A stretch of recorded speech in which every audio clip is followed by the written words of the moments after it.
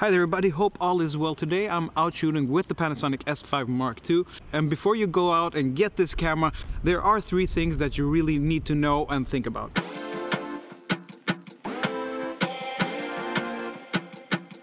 So the first thing that you really need to know about is the rolling shutter in this camera. It's not horrendous, it's actually better than the Sony A7 IV, and for the price you can't actually get a camera with better rolling shutter for this price. However, if you compare it to something like the Sony A7S III, the rolling shutter is a little bit worse. So if you do a lot of fast-paced action, you probably should wait for the next version of the S1H, which probably will have a faster read speed.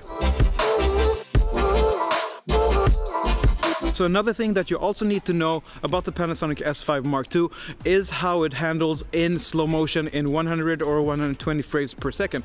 I've found out that the autofocus isn't as reliable and as in the other modes. However, it does work okay, but it's not as good. So if you tend to use a lot of 100 frames per second or 120 frames per second, this could actually be something to think about, because autofocus isn't as good, in my opinion, in the 100 frames per second as of right now. But of course, as you can see in these clips, it actually works pretty good at times as well.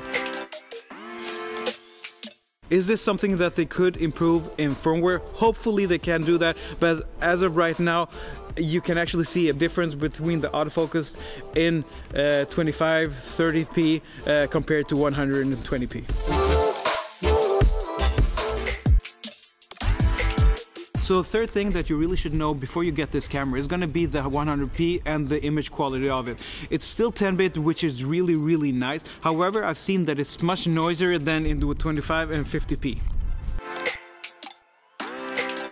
So for me, none of these three reasons are reasons to why not to get these cameras. However, they could be reasons to why wait for something like an S1H Mark II. However, I would probably believe that that camera will both be bigger and heavier and much more expensive, and there is probably no competition right now at this price point that does rolling shutter and 120 better than this camera. So there's actually not much to do about that. So guys, if you like this video, feel free to subscribe, give it a like, and if you have any questions, leave them in the comments. See you soon, and bye bye.